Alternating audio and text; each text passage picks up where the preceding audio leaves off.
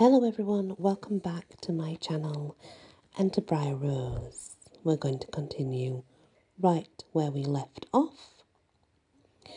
Knox says he's heading out. Even so, my mate insists on walking me to the door first. It's cute. A few minutes later, Knox and I stroll down a long white hallway lined with silver doors. Having left Knox's place, we've now migrated 2 floors down to the 27th level of Le Chambre Towers and pause before my door. 24G. On reflex, I type the first of many security codes into a small black wall panel. Alec also put a ton of magical wards on our place, but I don't need to worry about those. Alec's spells only activate if they detect a stranger, and if there is trouble. The wards enact pretty typical guarding spells. Humans can't see our door. Anyone with magic feels the need to run in terror. That kind of thing. As I enter in my third code, did I mention that Ella and I are a little safety conscious? Knox leans in to whisper in my ear. I don't have to run, you know. His voice is a low growl, and I like it quite a lot.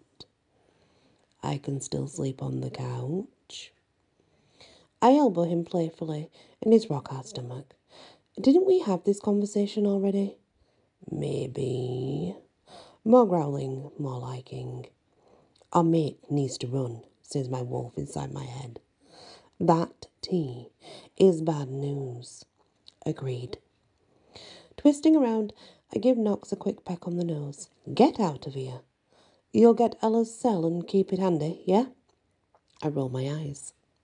Knox already reminded me about the cell twice in the elevator. Yes. Now, ride safely. Always. Knox saunters off down the hallway. Since he's riding his Harley, my mate changed into his leathers, and wow, those pants fit him very well. Knox gets halfway to the elevator before he stops and turns around. Are you staring at my butt? My face turns red. Yeah? Good. After giving me a wink, Knox steps in the elevator. The doors close with a ding, which means that, sadly enough, what I like to think of as Knox's show is now over. I return my attention to my front door, finish off the last security code, and pull on the handle. The minute I step inside, I hear the familiar grunts, clicks, and overblown music that means video games are blaring in the living room. Alec and Ella are playing again. My wolf's sharp sense of smell also picks up the scent of Chinese takeout from the kitchen. Yum. With all the deliciousness, my inner wolf is no longer ready for sleep.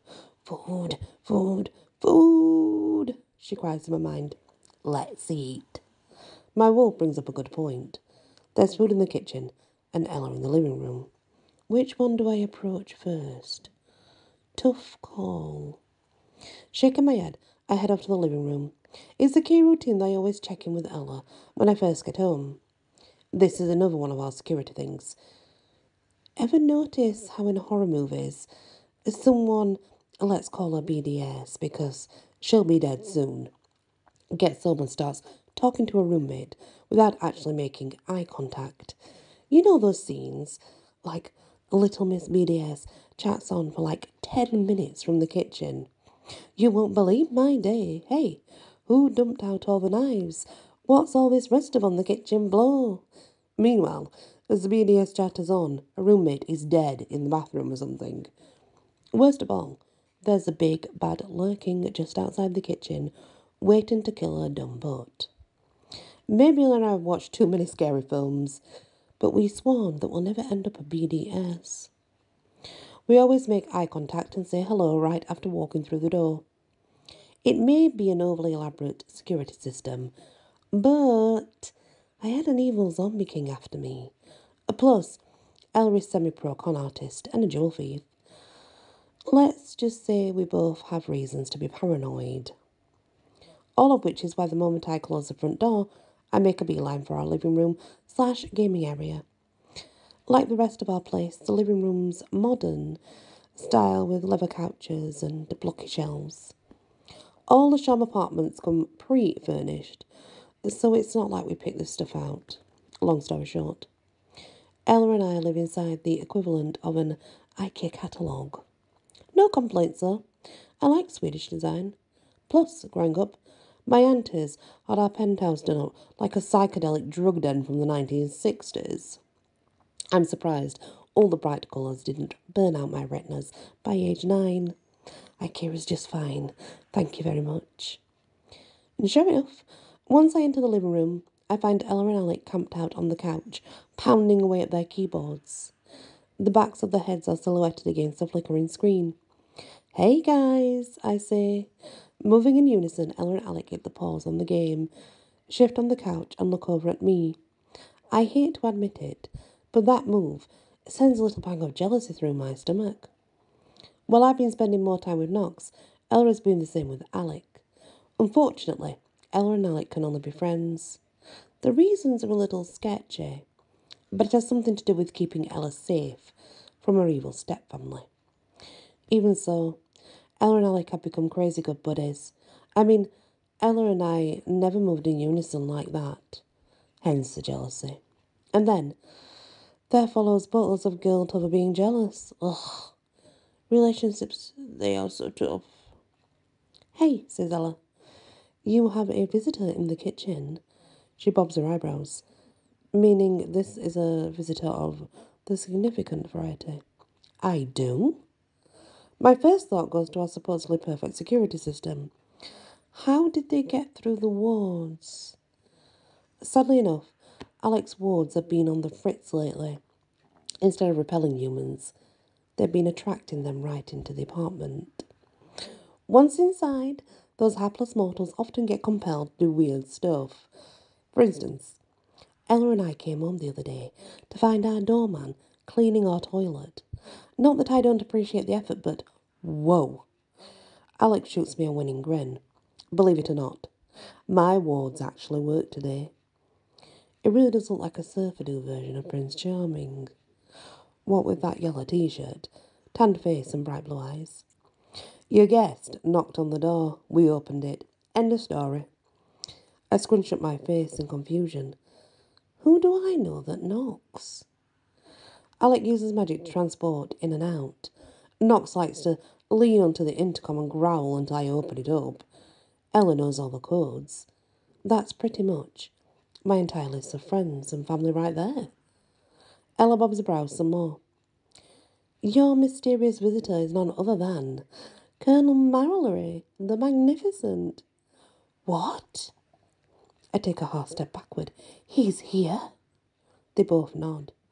You should have texted me, Ella shrugs. The Colonel said not to bother you. She lowers her voice.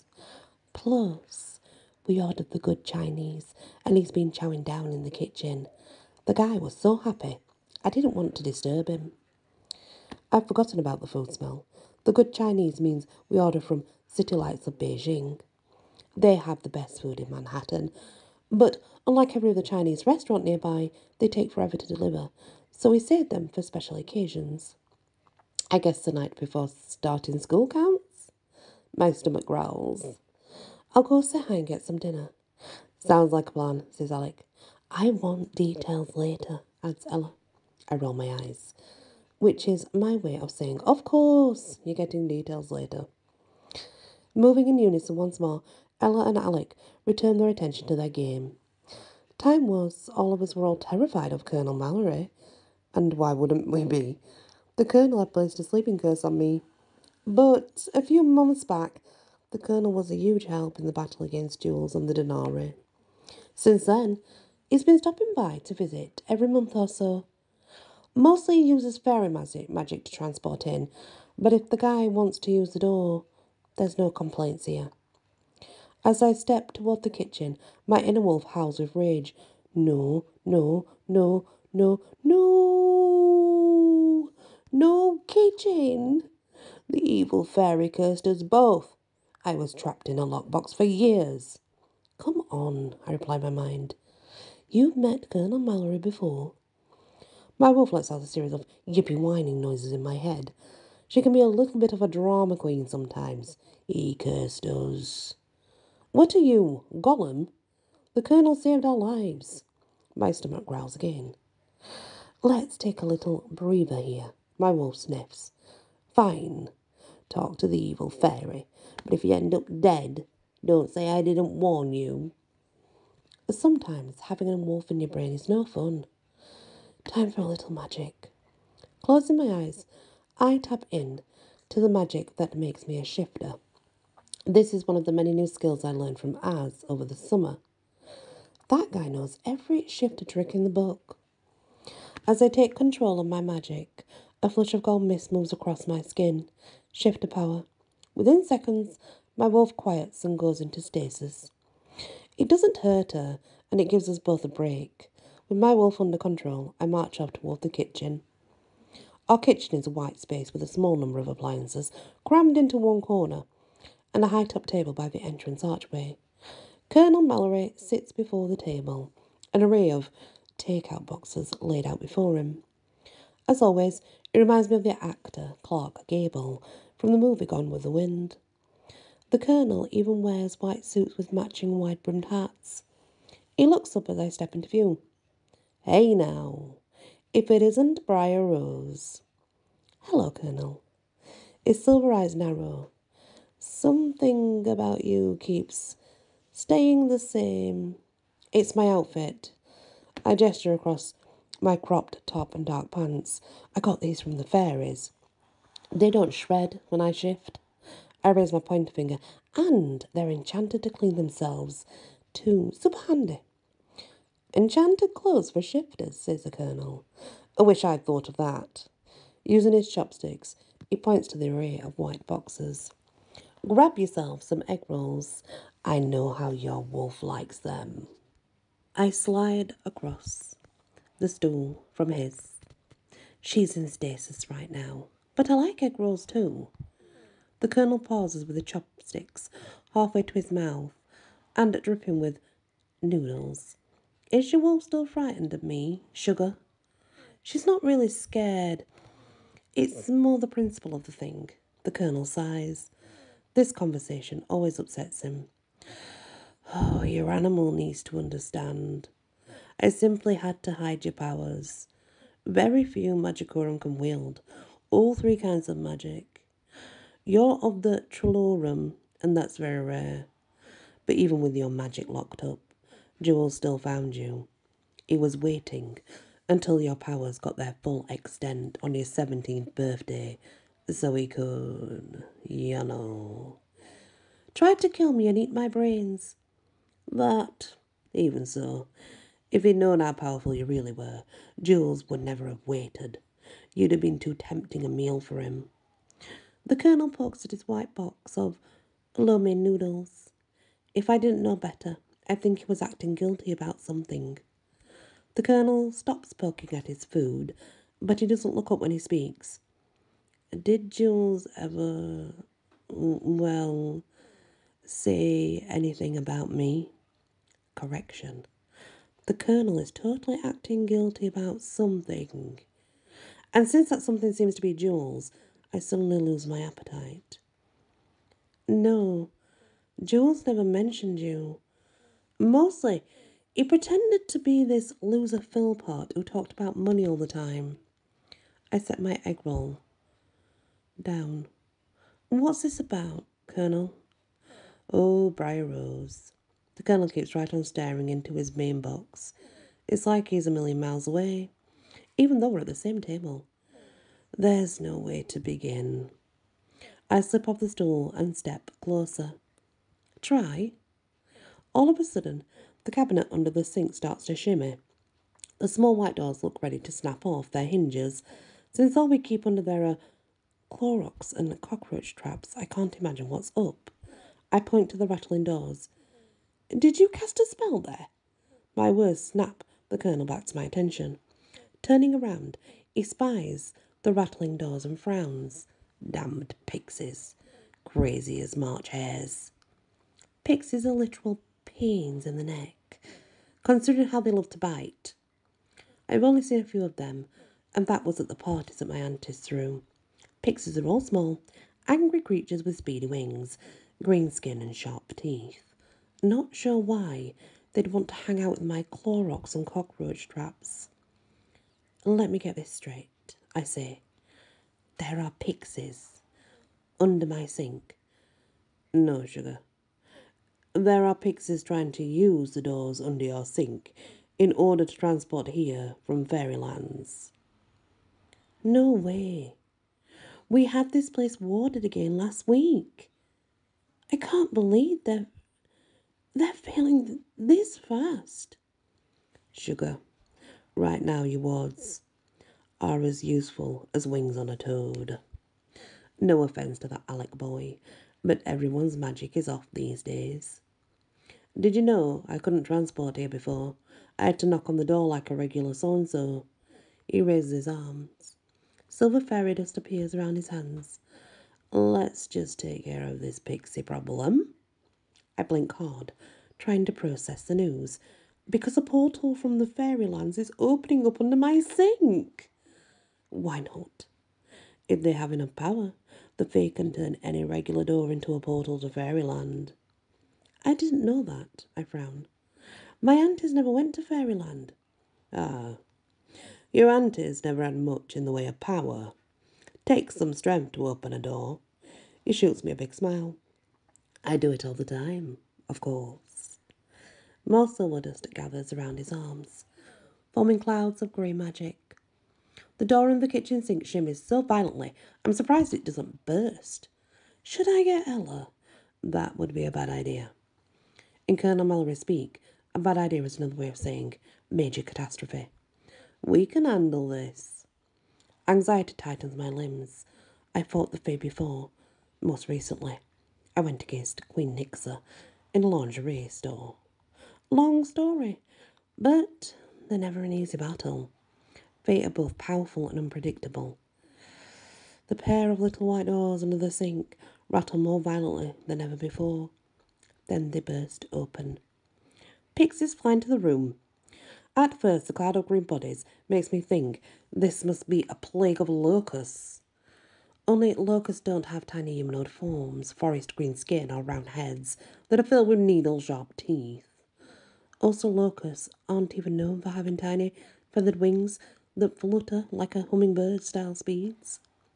And they certainly don't talk. As the pixies flood into the kitchen, the horde chants, "Ella, Ella, we want Ella." At this point, I have two choices. First, I could keep my wolf in stasis. That would mean she'd definitely be asleep and therefore unable to attack pixies. But that would also mean she'd be asleep and unable to attack pixies. My shifter power is the only one I have any real kind of control over. No question about it. I'm going with door number 2, waking up my wolf. I stir the shifter magic inside my soul. My inner wolf perks right up. "Pixies," she cries. "They want to play. Let's go fairy and tackle them all." I tilt my head. Considering this idea, it might work. "Let's wait and see," I reply. The cloud of pixies circles the kitchen a few times before rushing toward the exit archway. My heart sinks. No doubt about it. They're heading straight for Ella in the living room. Colonel Mallory raises his arms and addresses the pixie horde. "Oh, no, you don't." There's a growl in Colonel's voice, that distinctly dragon-like. Interesting. The Colonel feels as protective about Ella as I do. Instantly, silver dust flashes on the Colonel's hands to coat the room in thin metallic sheen. Hundreds of small green bodies slam into an invisible barrier, stopping any chance of leaving the kitchen. The pixies grumble and pound on the clear wall, all while making lewd hand gestures. After a few seconds, they pick themselves up and take to the air once more. The horde hovers by the kitchen ceiling while glaring at me and the Colonel. Their chanting starts up again. "Ella, Ella, we want Ella." Now, I know Ella has some fairy magic, but she never got unwanted attention from random pixies before. Magic really is going haywire. The Colonel crooks his finger at me. "Come over here, sugar. Are you sure we shouldn't warn Ella?" "Positive. My magic block's all sound. We need to keep Ella well and truly out of this. You just saunter yourself over and stand by me. I'll leverage an itsy bitsy piece of your fey power, and this will all be over in a heartbeat. One look at the enraged faces of the sharp-toothed pixies, and I don't saunter over, I run. And that's the next part of Bryar Rose. Pixies are attacking. Great. Thanks for listening, and many blessings.